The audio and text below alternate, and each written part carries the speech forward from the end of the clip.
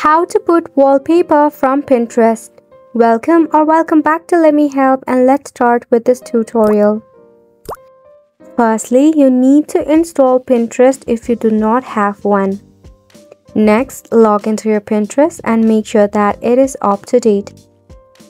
To put a wallpaper from your Pinterest, you need to download it first. In the search bar, you can search for the desired wallpaper that you want to add as your wallpaper.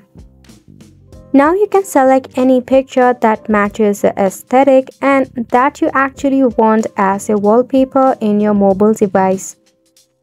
For an example, I'll be tapping on one of this. Tap on the three-dot icon, then select the download image option. Once the image is downloaded, open up your gallery. Then select on the More option one more time. The interface may be different according to your Android. Adjust your wallpaper, then tap on the tickmark icon.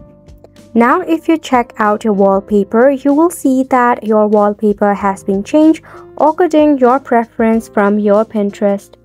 And that is all for the video as well. Thank you so much for tuning in.